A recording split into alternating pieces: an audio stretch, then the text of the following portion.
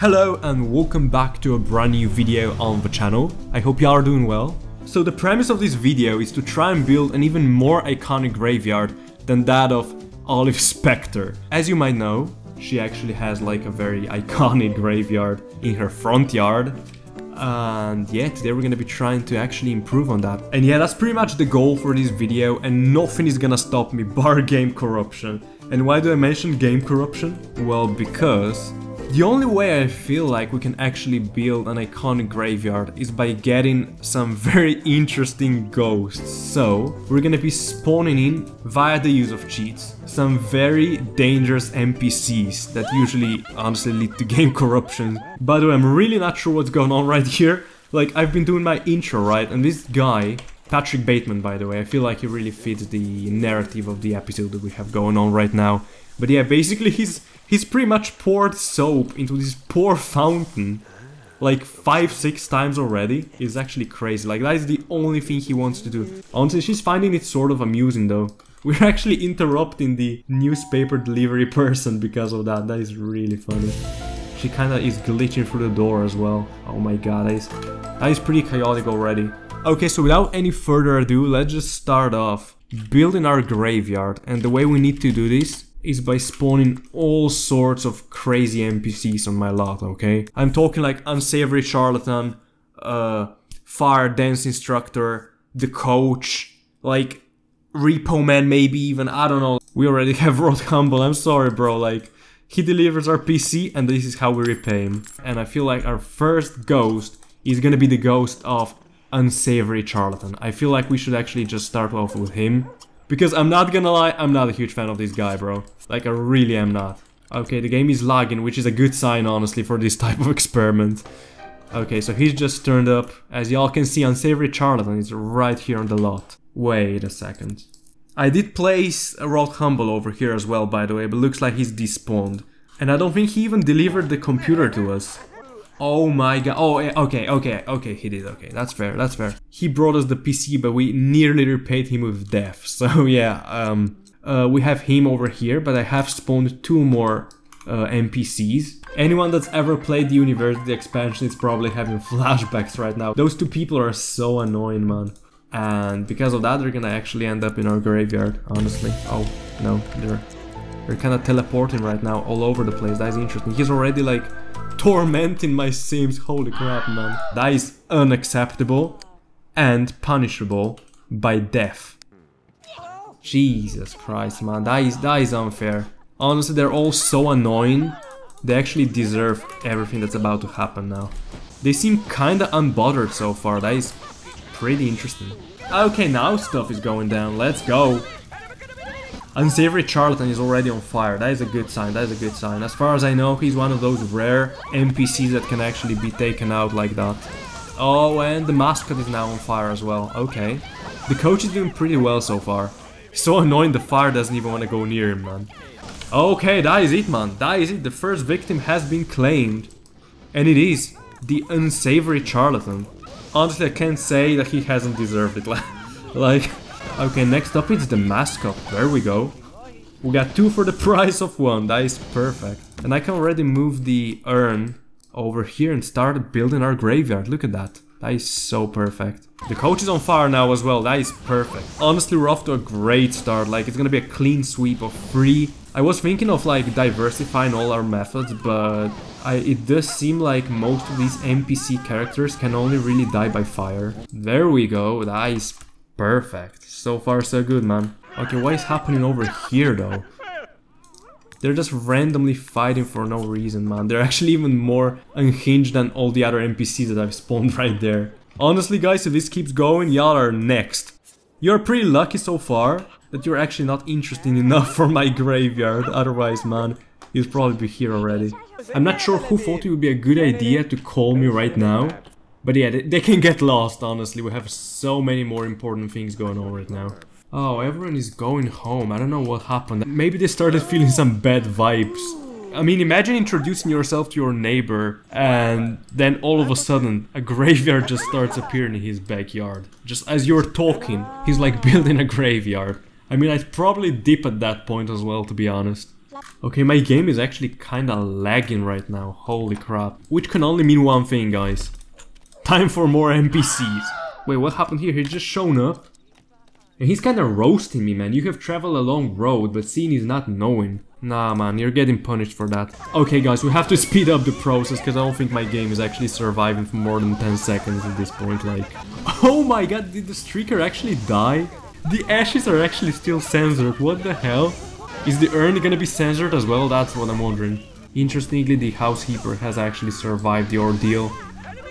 Not for long, though. And the bellhop is not looking to be in a pretty good state either, man. It's unfortunate because the witch doctor is actually on fire. But it doesn't appear like he can actually die. He does seem to be pretty immortal actually, which is unfortunate. To be honest, if there's one person you would expect to withstand the fire, it would be this guy here. He's so calm, man, look at that. Just another day at the office for this person right here. To be fair, the same can be said about this weirdo. Like, he's just meditating over here, man. Just completely unbothered, man. It's just like a very peaceful and quiet and serene and pristine meditation for him, I guess. I don't know. Yeah, that's about it. I feel like these two are actually, these three actually, are all invincible. Which is a bit of a shame, but I guess we learn new things every day. Okay, let's just redesign our new graveyard. Looks pretty badass, I can't lie. Space for 3 more people, I think. Okay, let us find a job, because I don't think this whole graveyard upkeeping thing is gonna keep the food on the table for long. All of these jobs are actually kinda lame. So I'm thinking of just sticking to the graveyard, to be completely honest. Oh, the tour guide is actually taking a tour of the bathroom now, I guess. I don't think he's gonna get a lot of clients just standing right here, man. I know for a fact Mrs. Crumblebottom is invincible. Don't ask why or how. Oh wow, he's actually greeting me. That is kinda broken, I feel like. I don't think he was supposed to do that. But that's like the only thing he's ever done, like this entire time. He just keeps walking around and now he decided to introduce himself. I guess he was just shy all along. Can we actually learn the fire dance, by the way? That would be so funny. Nah, it's actually impossible. The interaction is not going through. Well, that's a waste of time. False advertising, I feel like. I don't think this guy can actually teach fire dance. I don't think he's qualified for that. Nah, he's roasting me again now. I think he realized that I'm super incompetent. Oh, the witch doctor though, on the other hand, he's getting way more comfortable, I guess, around this house. He's now even using my own objects here. That is cute. Oh my gosh, we've actually aged him up. Oh, hello there! Oh, Jesus freaking Christ. This is actually so cursed. Okay, now that is cursed. I have no idea what's happened here, but I've just managed to somehow age up the witch doctor. And this is exactly how he looks. Holy crap, that's actually terrifying. Oh, Jesus Christ, he's like part alien. Okay, now he's changed back to his like athletic wear and he looks normal again. That is so freaky, man. Now he looks young again. What the hell is happening over here, man? Holy crap, that is laggy as hell. Jesus, I don't even think it's my recording at this point. It's actually probably the game itself. Oh, I think he just walked off. Yeah. After all of that, he just walked right off. That is probably one of the weirdest, like, gameplay sequences of The Sims 2 that I've ever seen, man. Okay, he's being chased away by the dog. I feel like that's part of his lore. And I feel like we should just leave him at that. Okay, so, you know what, this meditating dude is actually pretty annoying. I've just deleted him. And probably, what the hell has just happened here? Okay, what? He's the one haunting me at this point. Holy crap, I just cannot seem to get rid of him. He's now in my foundation. Oh, Jesus Christ, man. He just keeps roasting me as well, man. Give it a rest, bro. Oh, Jesus Christ, this dude is also back. Look at the time I'd better go. He just showed up at my doorstep to tell me that it's time to go. He's a little bit confused, but he does have the spirit, let's be real.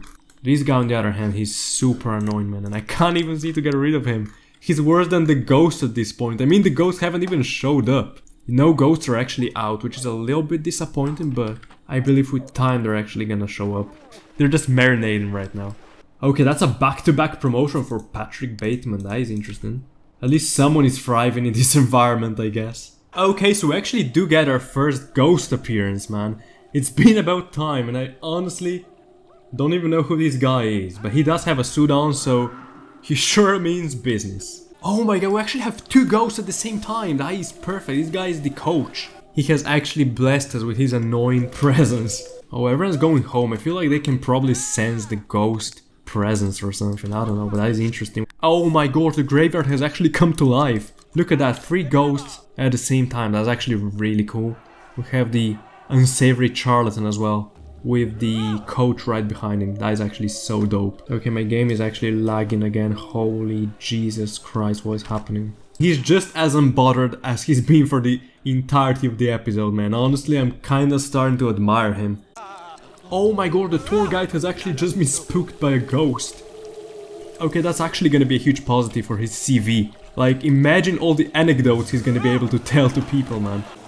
Oh my gosh, he's just been scared again. By the same ghost, nonetheless. And now he's just been scared by the coach as well. He just cannot catch a break, can he? At least I do know where his next tour is gonna be. I love how this dog is just staring at this guy, man. He's like, what is this guy doing with his life, man, I swear. He's just walking around with his eyes closed, honestly.